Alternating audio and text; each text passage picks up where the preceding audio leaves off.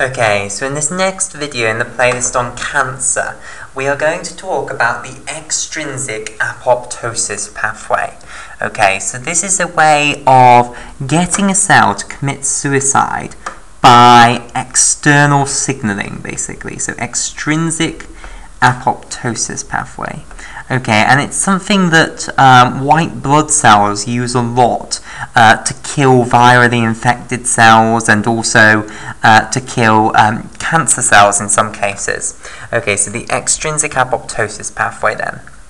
Right, so on the surface of all cells, you have a receptor known as the Fas receptor, or the Fas receptor is probably a better way of pronouncing it. Okay, so here, let's say this is the Fas receptor, okay? And it has a very important internal domain, which I'll talk a bit about in a moment. So this out here is the Fas receptor. Right, okay. Now, this intrinsic domain here, this internal domain, is what is known as the Fas-associated def domain, or just the def domain, or it's often abbreviated to FADD for Fas-associated def domain. And there's a lot of def domains and def effector domains and all of that in this pathway, so I apologize for the terminology now. Fas-associated def domain. Right, and you'll also hear people just refer to that as the def domain. So if you hear people calling it the def domain, that's what they're talking about.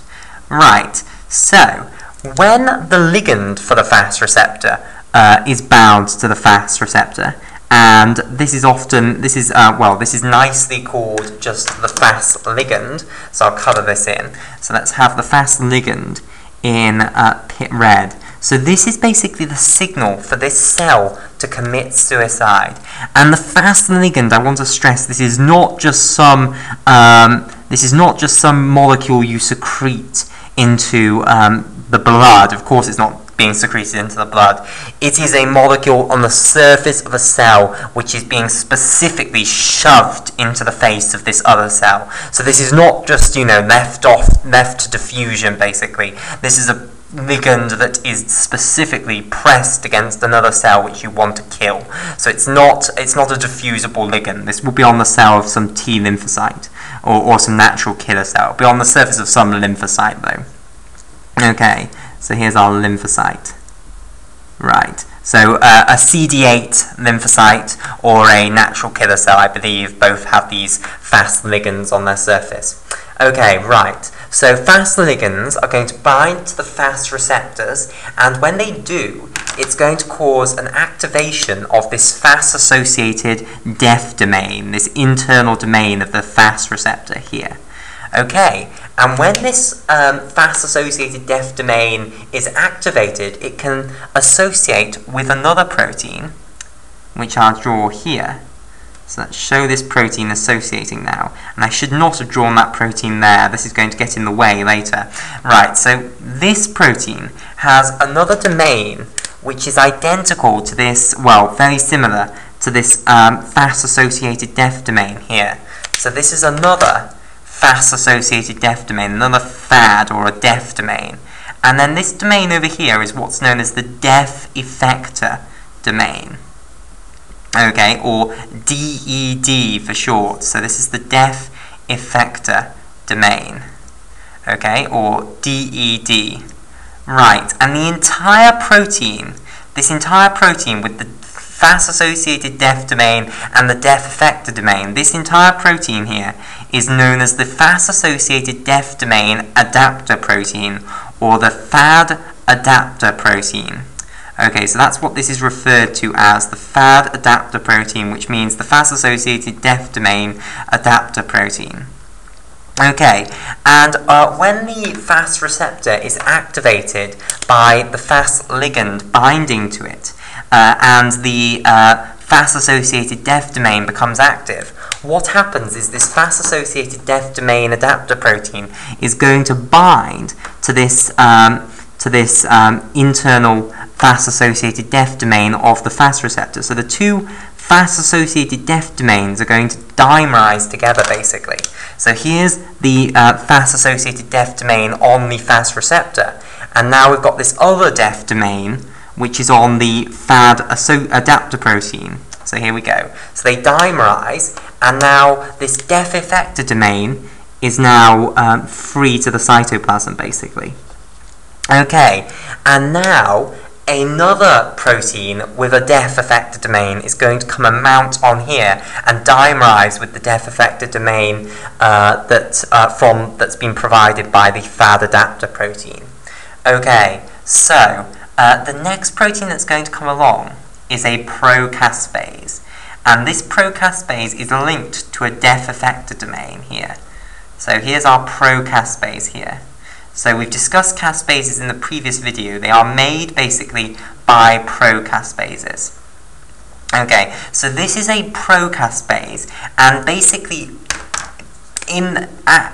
ahead of its prodomain over here. So remember, this bit here was the prodomain of the procaspase, this sort of slanted bit here. Ahead of the prodomain, you have a DEF effector domain. So this is the procaspase here.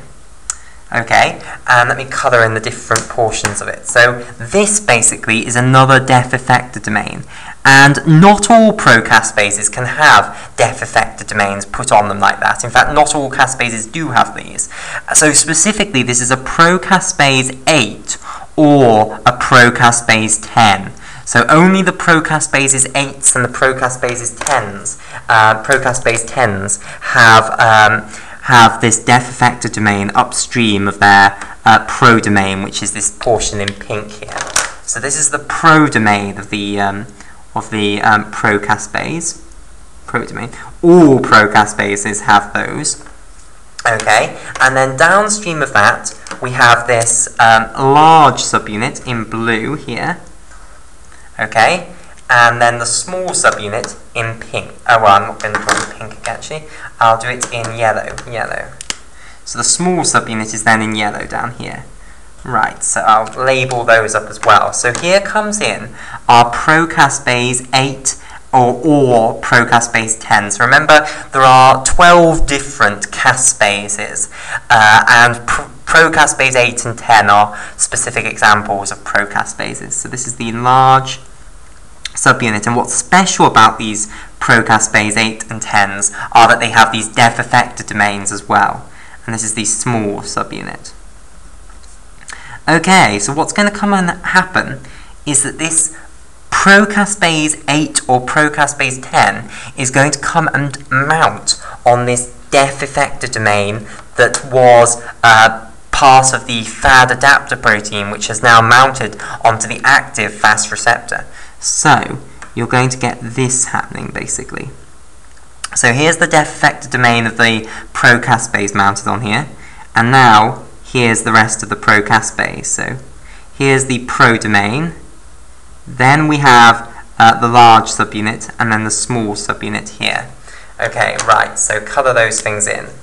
So again, this is the DEF effector domain that was attached upstream of the prodomain of this procaspase, and that's only the case for procaspase 8 and 10. So only procaspases 8 and 10 are going to be able to mount onto these activated Fas receptors in this way. Okay, right, so they are very important in activating, therefore, the extrinsic apoptosis pathway.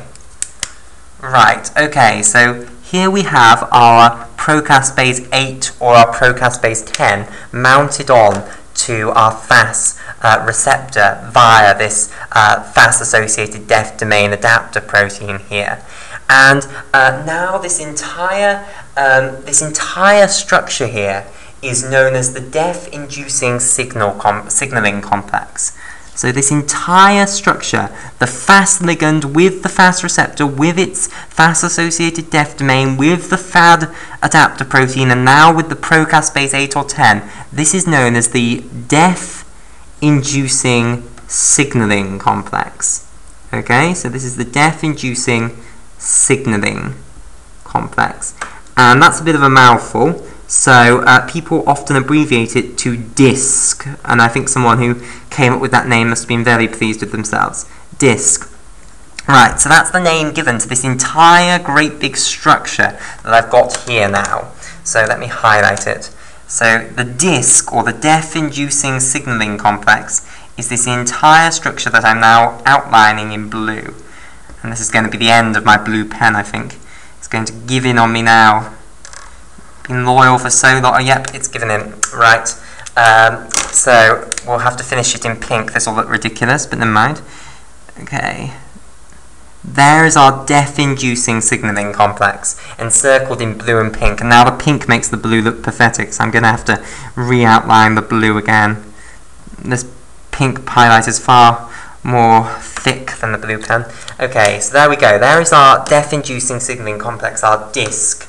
Right, now what happens basically is that these procaspases break apart now that they're part of this disc, and specifically the large subunit and the small subunit break off. So the large subunit breaks off this prodomain, and also it breaks apart from the small subunit. So what you get are these large and small subunits cleaving off basically from the death-inducing signaling complex. Okay, right.